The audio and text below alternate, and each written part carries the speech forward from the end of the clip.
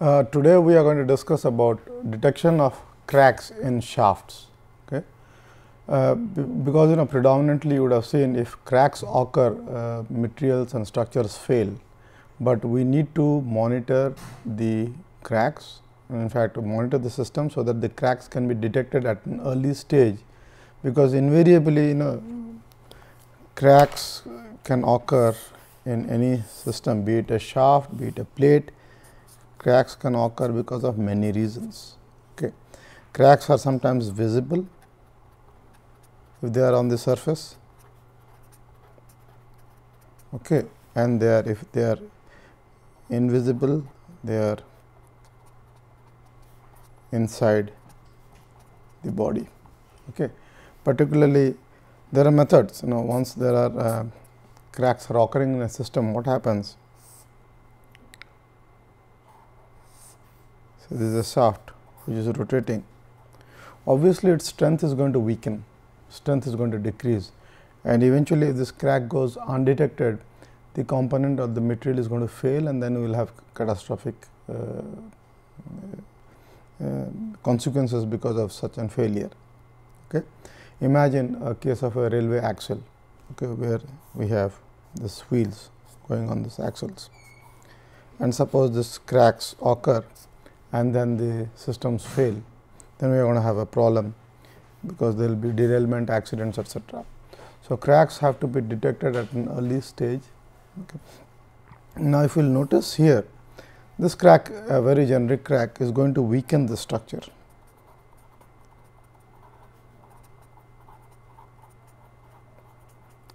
Its strength is going to decrease.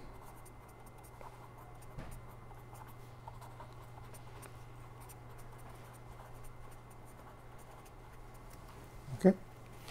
And once the shafts are rotating, systems are rotating, this becomes still a very complicated issues. Things are rotating, okay, and if say imagine if there are weights being carried on the shaft, because they are rotating, these cracks are subjected to varying loads. There will be fatigue loads on the crack.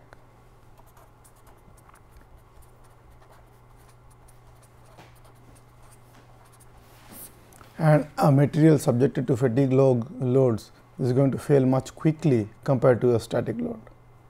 Okay.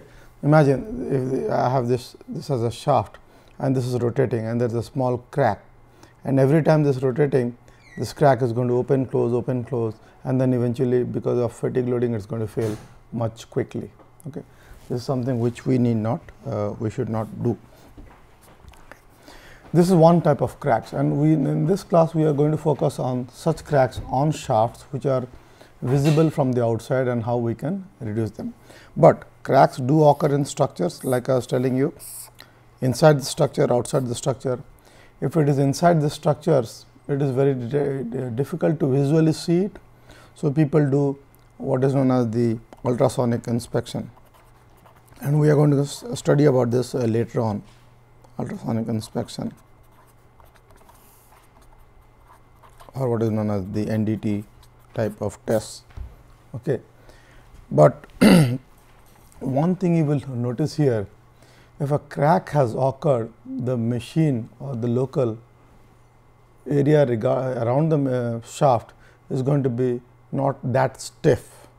It is going to have stiffness is going to reduce. Stiffness is going to reduce. Reduce is a pretty strong word. I would say stiffness is going to change if a crack has occurred in a system. Okay. And you will recall the natural frequency of any system is root over k by m. So, if there is a change in the stiffness, obviously there is a change in the natural frequency. So, with this you will see there are methods by doing the eigenvalue analysis of a system. We can find out the change in natural frequency and then say maybe a crack has occurred. The system's transfer function is going to change. If you all recall, the mobility of a system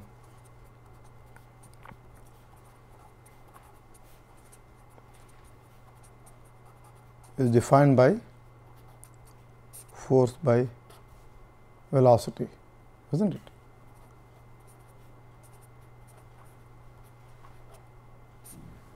Okay. And then we have the impedance.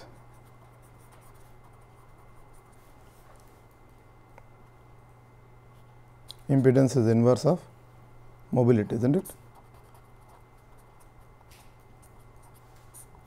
Okay. So, by giving an excitation to the system, some force, by measuring some velocity, I can find out the system's impedance. Okay. So, system's impedance, in fact, this is impedance. Yeah, impedance is force by velocity and impedance is inverse of mobility. So, by giving an excitation to a system, I will measure its response. If a crack has occurred, okay, this mobility is going to change. That is also another way of detecting a crack of a system has undergone or not. Okay. Before we go into the discussions on the methods to find out cracks, let me tell you what are the two types of cracks which can occur in a shaft. Okay. So, in this class, as I was telling you, we are going to focus only on shafts which have cracks, and cracks which occur inside structures will be dealt when we discuss about ultrasonics. So, a load on a shaft could be because of bending loads. Shafts are supported on bearings. These are bearings.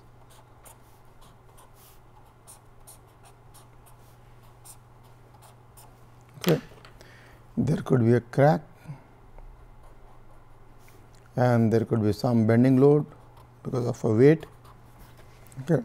And then we are going to have this kind of a crack, which is usually transverse, almost in this line.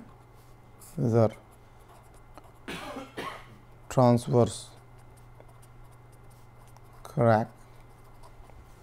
Okay.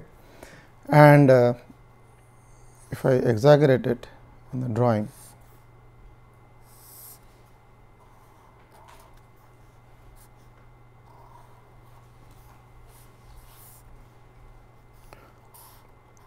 so each type, the crack is the shaft is rotating. At once it comes to the bottom, because of the loads, it is going to close. Suppose there is a load here, strong load here. It is going to open and close. Once it goes to the top, this crack is going to close, and again it comes down. It will once it comes down, it will close. Goes up, it will open. So, this opening and closing of cracks occur in a rotating shaft, and this is known as the crack breathing.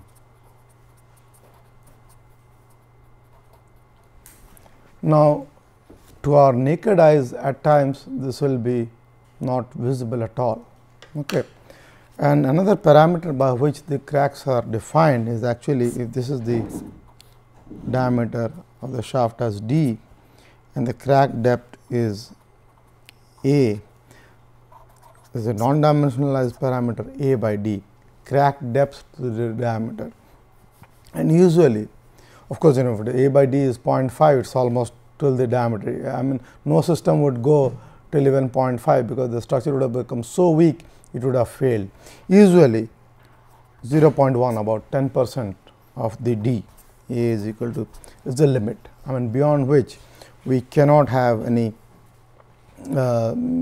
structure sustain loads beyond crack depth of 10% more than the shaft diameter. Okay.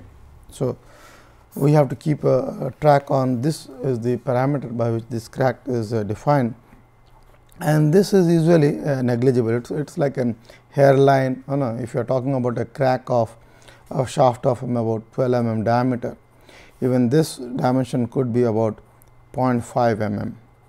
Okay. Very thin hairline crack. Okay. In our laboratory, I will show you we have done experiments wherein we use a hacksaw to cut a slot and make a crack also, and that's a massive crack. I mean, having a hacksaw cutting a slot on a shaft. Okay. But usually these cracks are hairline cracks. Okay. This is a type of crack, and which is known as the transverse crack because of the flexural loading on the shaft. Okay.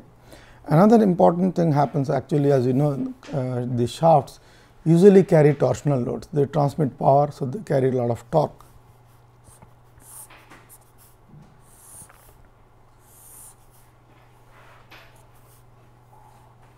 And usually because of the torque, the maximum shear stress occurs in the 45-degree lines. Okay, if you are transmitting torque, usually the cracks are at this 45-degree axis and somewhere here. Okay. And these are the slant cracks. And if you see cracks oriented on a shaft in these lines, you can know these cracks are because of the torsional loading on the shaft and not because of the flexural loading. Flexural loading, as I just told you, they will be transverse in nature. So, essentially in shafts, either a transverse crack occurs, a slant crack occurs, or a combination of them, both of them occur because of the type of loading which is there on the shaft, which is usually a flexural loading because of the bending forces, or the torsional loading because of the torsional moment which the shafts are carrying. And so, what are the symptoms or signs by which we can detect whether a crack has occurred through vibration monitoring?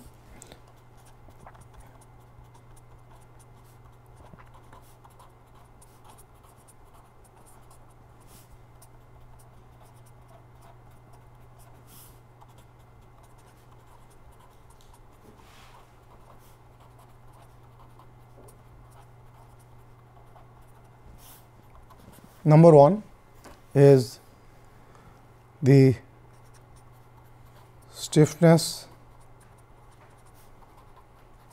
will change. Okay. So, we can monitor the eigenvalues or the natural frequency. Number 2, the mobility inverse of the impedance, mobility will change. So, we have to do through impedance measurements.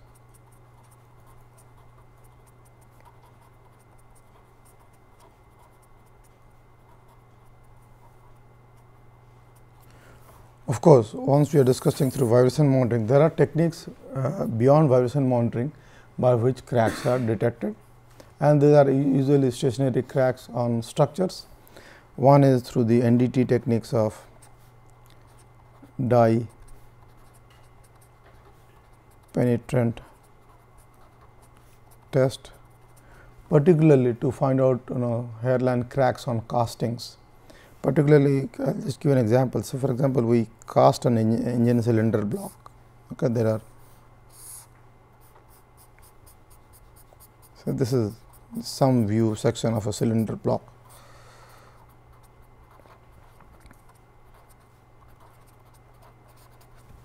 Okay. And a crack has occurred, a very thin hairline crack. Okay.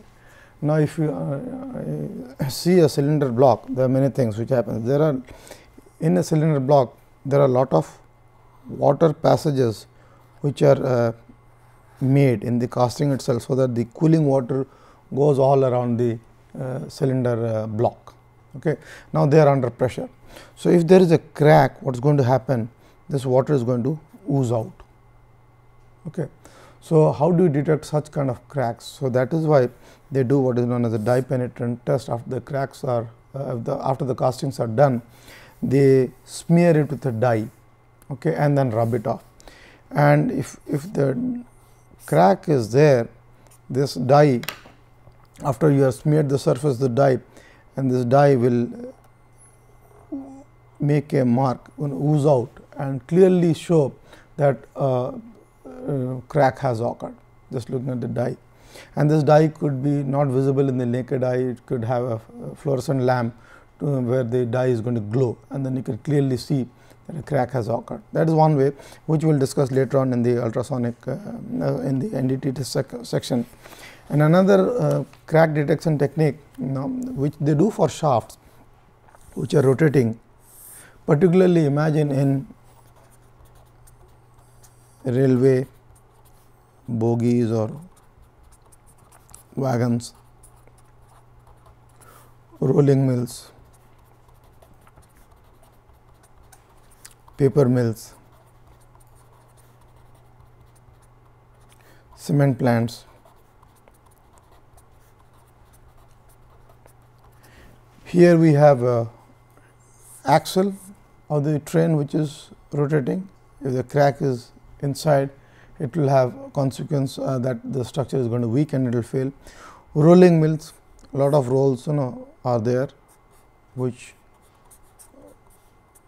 run continuously. If a roll breaks, the steel plant, the cold rolling mill or the hot rolling mill cannot produce. Paper mills, there are about 100-200 mills rolling rolls. The rolls crack, the paper mill is going to get shut down. Cement mill, the rotary kiln, okay, big shell about 2-3 meters in diameter, which rotates. When there is a crack, okay, eventually the system is going to weaken and fail. So, these are actually tested by an NDT technique of ultrasonics. Okay, we will discuss about the dye penetrant and the ultrasonics in the later class, but again in this class I wanted to focus on the dynamics of cracks in a shaft and how do we monitor it. So, we know that we can measure the mechanical impedance of such a system, we can measure the natural frequencies of a system, because if cracks occur, the stiffness is going to change, and so the natural frequency is going to change, and then let us see how we can do that. Okay. This is a setup here which we have in the laboratory, and if you can see here, we have a crack, and if you will see, there are two discs of aluminum, two flanges basically, and these flanges are held together by 4 bolts, and eventually if you will see here, this is actually a crack shaft. Okay. Shaft is totally cracked, and to simulate cracks, what you do is tighten these 4 bolts, okay, loosen maybe the top 2 or any 2 or any one, so that at one end of the crack, maybe if I draw it here,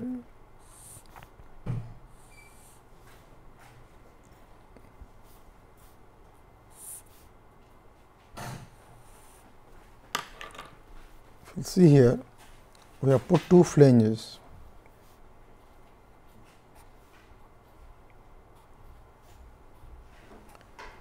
They are actually 2 cracked shafts already, and then if you bring them together and then put bolts, okay, we join them kind of, and then if you loosen this and tighten this cracks maybe in this shafts maybe could be like this. Okay. So, to stimulate crack, we do this in the laboratory. Okay. And what we do here is, again, when we have a crack shaft, we always measure at the bearing locations. As I told you beforehand, in condition monitoring, usually when you monitor rotating machines, this is the only good place we have to keep the transducers, and here also we have to keep the transducers on these 2 bearing locations. And this black disc here is actually a loader. It's a heavy weight which is rotating on along the sides these cracks, so that this is responsible for giving that load, bending load which is coming down, and which will be responsible for opening and closing of the crack and create this breathing mode. Okay. So, we have you got the vibration measurements from this system, and I will show it to you later on. And then we will, another setup which we do is to find out the mechanical impedance. Like I told you, the techniques for detecting shaft cracks are mechanical impedance and then the eigenvalue analysis. Okay. This is an experiment which we did in the laboratory. Okay. And this is a shaft wherein, and if you will see, this is about a 12 mm shaft, and where we cut a sawtooth crack onto the shaft, okay, by using a hacksaw. Okay. Now, because of this, we rotated it at a particular speed, and then we tried to see what is the change in the mobility. Okay. Actually, these two graphs summarize the results. Let me explain you what we did here. Okay. What we did essentially is we measured the mobility. Okay. Now, to do that, what we did is we have this system wherein you see this shaft where is a heavy disc, this particular heavy disc here, okay, and then where we introduced a crack very close to the disc. Okay. So, this disc is responsible for opening and closing the shaft, and we tried to measure the impedance of the system at any one bearing locations. So, what we had is an exciter. You see this black one here is actually an exciter, okay, and this exciter we are giving a force signal. So, this exciter is exciting the structure, and here what we have is an impedance head. Impedance head is a transducer I told you, which has a force gauge and a accelerometer together. So, that I will measure the acceleration of this system and measure the force which is being applied. This acceleration will be single integrated to get the velocity. So, I know the velocity, I know the force to this system, and then thus I know the mobility. Okay. So, mobility of the system is known for uncracked system when we did with two measurements.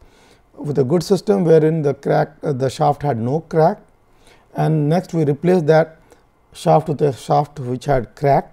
So, we have these two ratios, the response to M cracked with M original, mobility with cracked system to mobility with the uncracked system, these two ratios. Okay.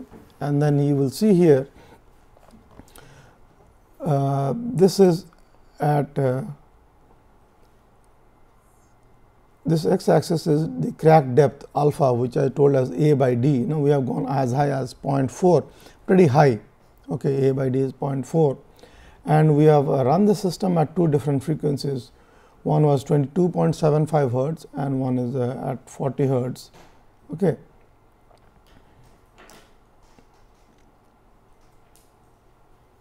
And you will see how with crack depth suddenly this mobility changes. Okay. And this is a good indication that by monitoring the mobility of a system, I can tell that the system has undergone a crack. Okay. Just by monitoring vibration, I would not be able to tell whether a shaft's crack has occurred. Okay. And this is actually published in one of our journal papers. Okay. So, to summarize, this for different various crack depths and different mobility is very sensitive at and these are at the rotational speeds 22.75, 40 hertz, 22.75 at 120 hertz, and so on. At different speeds we have seen the mobility. So, in a system, if we want to say, for example, let us talk about a gas turbine. Okay. So, if you want to place a system in a gas turbine to monitor whether cracks have occurred or not, you can do this. Gas turbine has long rotors with sets of compressor blades, low pass, low pressure stage, high pressure stage, combustion, and then the turbine, etc. All these are sets of vanes. Compressor, turbine, etc. So, what we have to do is do through a modal testing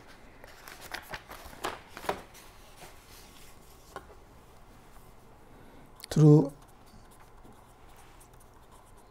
experimental modal analysis. Well, what is experimental modal analysis? Basically, we find out the transfer function of a system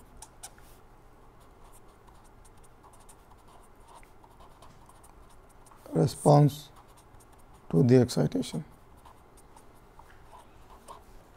Okay. Okay, in our case, mobility is nothing but velocity by force, and impedance is force by velocity. So, to a unknown system where we have to do crack monitoring, all we have to do is give a certain known force at the frequency of operation. Suppose a gas turbine rotates predominantly at say maybe 24,000 rpm to maybe 30,000 rpm. Okay, and this will correspond to 24,000 by 60, 400 to 500 hertz. Okay. So, from a range of 400 to 500 hertz or few of its multiple, you excite this system through a force. How do you excite the system? Through an exciter. Usually, because it is a large gas turbine, we can use heavy electrodynamic exciters.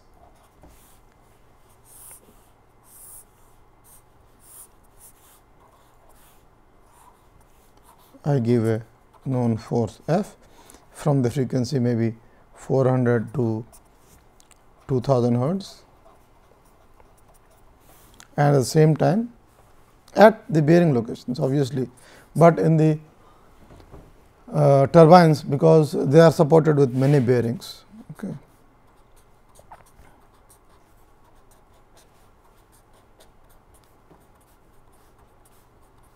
At any of the bearing locations, you can measure the force, and then with the suitable transducer you can mount an accelerometer, etc., measure the velocity, measure the force, and plot a mobility curve V by F as a function of frequency. Okay. And then now all you have to do is continuously keep on monitoring V and F.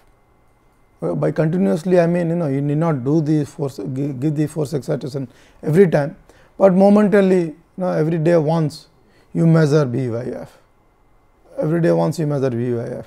Suddenly you will see this V by F, if we do the ratio of the, so this is my original and which I say as m naught, okay. And then you will have m nu. M nu is V nu by F nu. So, you will plot m naught by as a function of frequency, and you will see that with a crack occurring suddenly they should have shot up. Okay. Like you go back to the slide here, I am plotting m nu to m naught as a function of crack depth, but at particular frequency I can monitor them. Okay, and these frequencies are the operating speeds, and I will see that with particular crack depth it is increasing. Okay. If the crack depth has increased, this value is going to increase. Okay, because you see this is crack depth. If crack has increased, this is going to increase. Okay. So, at a particular frequency, I can decide on the frequencies. Frequencies usually will be the operating frequencies.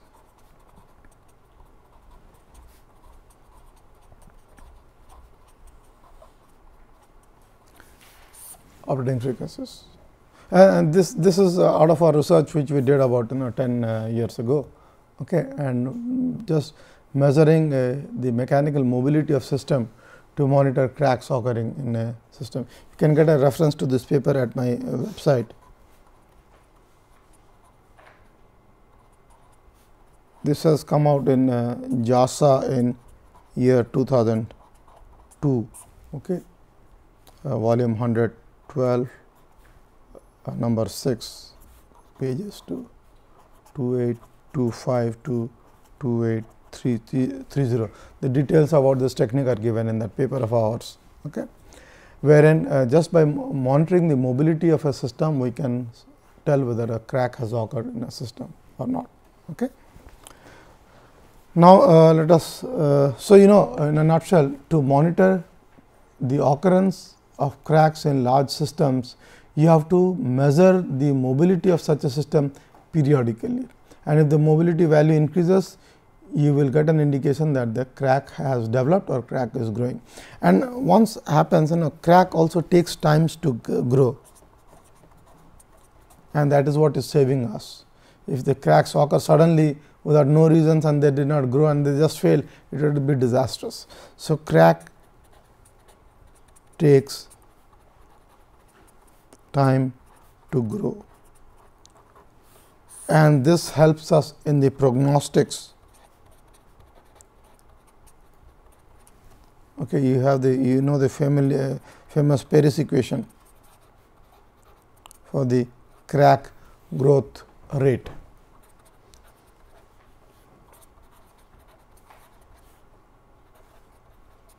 That depends on the material property, the crack dimensions, etc. So, it takes time to grow, and eventually crack will grow to such an extent that material would have become weak and it would fail. But through a mobility measurement, initially when the crack has occurred and it has just grown to few A's, 0.5, where A I define as the crack depth by D, the crack has increased, we will see that the mobility value suddenly shoots up. So, mobility is sensitive to crack other than just monitoring the velocity of vibration. By velocity of vibration, it would be very difficult for us to monitor whether the crack has occurred, but by doing the mobility measurements, we can surely say the crack has occurred.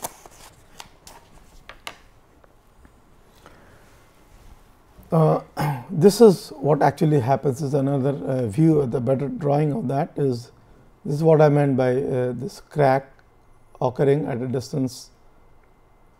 Crack can have a maximum distance of L at a location x from one of the bearings. So, there is a rotor here, the shaft of diameter d, and A is the crack depth which you defined as. Okay. And because of these there will be forces coming in the bearings, the stiffnesses are going to change, displacements are going to happen, and so on. Okay. And when the crack shaft rotates, this is how the stiffness varies. This is what is the breathing model for the transverse crack. Okay. In a complete rotation, this is how the shaft undergoes. Okay. The stiffness changes, the flexibility changes, because the cracks are opening, closing, opening, closing. At any location, the flexibility which I measure at the bearing locations are going to change. Okay. The stiffness is going to vary. Now, let us see what happens in the case of the breathing behavior for a slant crack. Here, I am subjected them to a torsional loading, okay, and the cracks have occurred in the 45-degree axis. So, cracks will once open and once close. This is also the breathing behavior of a crack, but it is slant. But then the question would be, how do I distinguish between whether a crack has occurred because of a torsional load or because of a bending load? Because once you have to do the diagnostics, okay, you will see eventually a crack has occurred in the 45-degree axis. Okay. But if you are measuring the vibrations, you would not know perhaps whether it is a breathing mode or because of a slant crack or a transverse crack. And how do you, because I need to know the cause of the crack. Was it a transverse load which created the crack? Was it a torsional load? Or another fundamental question which you will be wondering is, okay, a designer would have taken care of the loads. So, why crack is occurring? Okay. To answer that question, there are many ways. So, these materials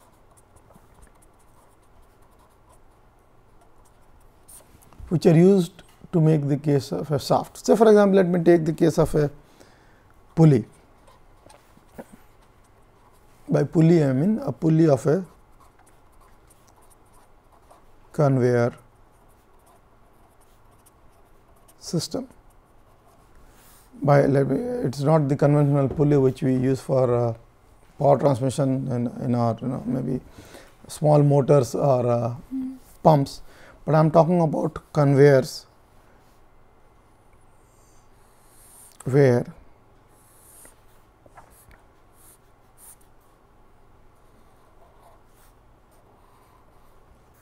and these are actually supported on bearings, and this length could be about 2 meters.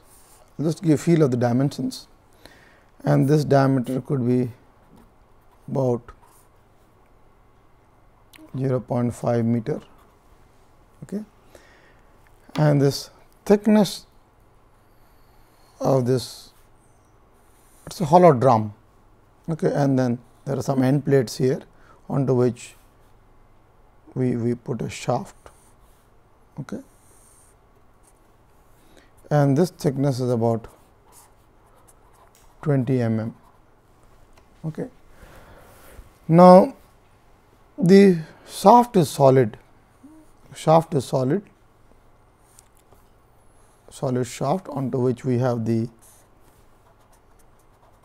end plates. This is the shell. Usually on this shell they usually put a rubber material to protect the shell. Okay. This is known as the lagging.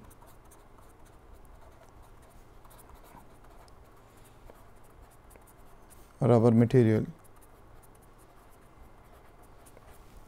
and in a conveyor, okay, there could be series of such pulleys, okay, and there will be this conveyor which is going on these belts, okay, and this could be a big ship here, okay, carrying maybe coal, okay, and then there is a crane here at the port, okay, which will scoop and then drop it at a bin, and then this is getting transferred, and this comes to the place where there will be railway wagons, okay, carrying the coal and out, and this could be as long as maybe 1 kilometer. Okay. And each of these, these are there maybe 5 meters apart or 2 meters 5 meters apart. We have put this conveyor pulleys, and they could be carrying coal at the rate of maybe 5,000 tons an hour. Okay. This is the typical scenario of if you go to any port, okay, either the loading circuit or the unloading circuit. Either in our country, in all of the ports, we do unloading on the loading of the iron ore.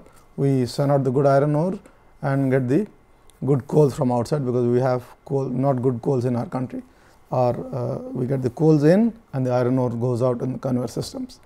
And in such a system, if a crack occurs in a pulley of the conveyor is not going to work. Okay. Now, question is, a designer would have done a good design to ensure that the cracks or this conveyor system does not fail, but there has been instances I have seen some of the pulleys. The material of the pulley, okay, is supposed to be isotropic, steel of a particular grade. Usually it is low carbon steel, okay, with a particular, these pulleys are made out of plates.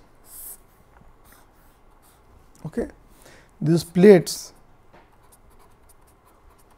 are produced by hot rolling. Okay. And then they are welded at one location.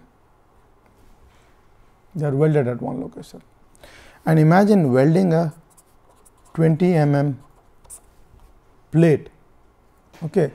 There will be a lot of heat concentration at one zone around the weld, and that is known as the HSZ, heat affected zone. So, usually after welding you have to do good amount of post weld heat treatment, post weld heat treatment. Otherwise, what happens if you look at the microstructure of such systems, such plates around this, you will see that the grain sizes are not uniform and there could be banding in it, and this could be ferrites, and this could be pearlites, and this banding gives rise to alternate hard and soft areas around the weld. Okay. For a designer, when I design it, when I take a value of stress, I assume that the stress is uniform everywhere, hardness is uniform everywhere, that is fine. But when I manufacture it, when I have done on welding, my heat treatment was not proper. I have artificially created high zones of soft material, high zones of hard material, and you are rotating a soft and a hard material together. Okay, one zone is soft, one zone is hard, and this is how, because of one inherent defect, this crack is going to originate. And then if one crack goes unnoticed, it is weakening the structure, few more cracks will come up, and then once cracks start to propagate with time, because you are rotating it, cracks will propagate and eventually the system will fail, and this is what actually happens. And that is why you will see all those bridges which see in our country, Howrah Bridge, the new bridge. Why do they never weld those structures? Do you know why they do not weld? Because of these problems. That is why they rivet. They make a hole and rivet and bolt, because heat treatment cannot be done at such a larger scale in situ in a large place where you are going to weld things. Okay. So, post weld heat treatment is very, very essential to prevent failures in mechanical systems. Many mechanical structures systems have failed because of crack, because of fatigue, only because the post weld heat treatment was not done correctly to ensure that I have uniform grain size. So, otherwise the material is going to have hard zones, soft zones. The temperature time cooling curve after welding is very, very important. If you have studied iron carbon diagram, you see how the carbon compound, if you quickly cool it, you will have a hard material, there will be a lot of martensite formation. We have to slowly cool it, there have to be a lot of pearlite formation. So, heat treatment becomes essential, but as a maintenance engineer we need not worry about it. We assume that the guys who have designed it, who have manufactured it, would have taken care of these. But when we go to site, a system has failed, they will all point to the bearing, because that is why we have, where we have put the transducer, they will say because the bearing has failed, the whole system has failed. No, that is not true, because the person who had manufactured it did not do a good weld job, perhaps did not do a good post weld heat treatment after the welding. So, such variations in the microstructure occurred, such hard variations in hardness occurred, and thus the crack initiated. Okay, this is one case study you all should remember in particular. And usually I should tell you, usually when you are doing an welding, actually when you weld, you have to go to the melting point temperature. Usually for steel, if a plate is 20 mm thick, immediately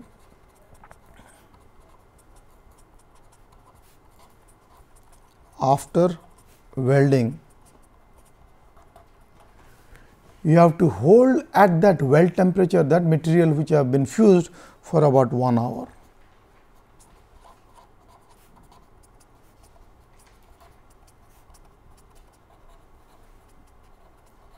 That means you should not cool it suddenly.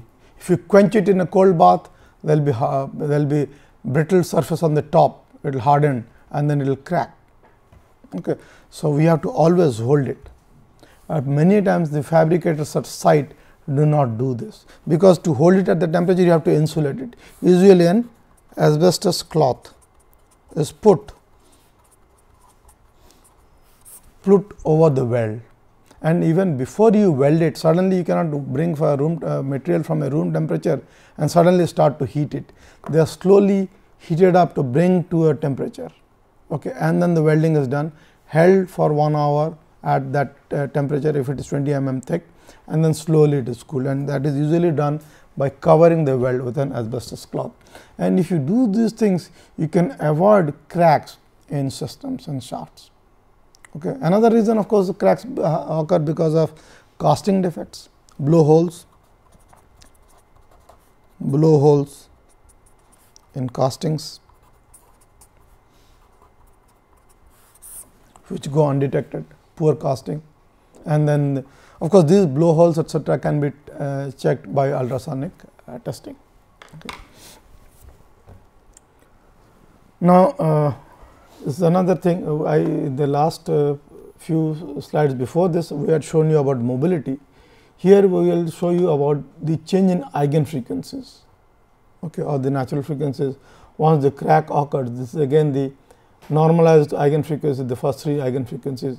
With crack depth increasing, you will see at some particular frequencies they are very, very sensitive to the change in the eigenfrequencies. So, eigenfrequencies, mobility are true indicators that a cracking has occurred. If you just monitor one eigen frequency, you may not be able to see, you have to normalize them with respect to the original natural frequency, how much is the variation. With respect to the original mobility, how much is the variation. Just by doing an absolute mobility measurement or an eigen value measurement, you will not be able to know what the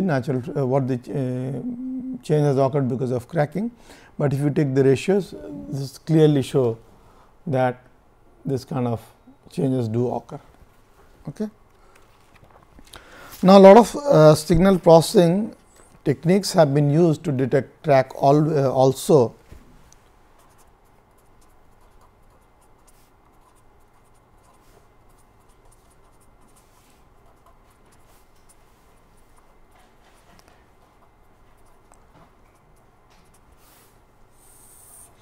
Particularly, though, in this class we are not going to discuss about the details of non-stationary signals. I will just tell you briefly.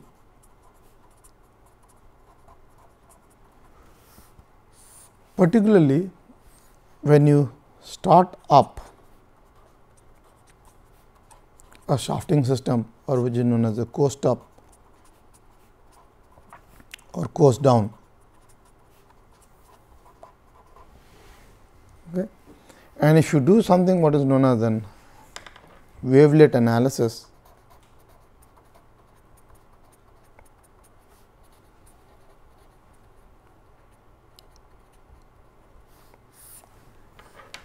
and if I have a shaft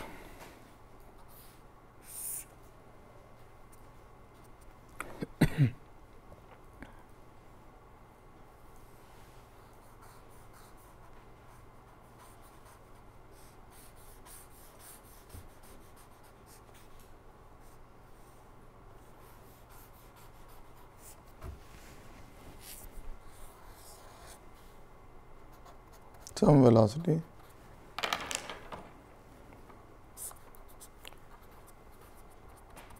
presence of subharmonic lobes indicates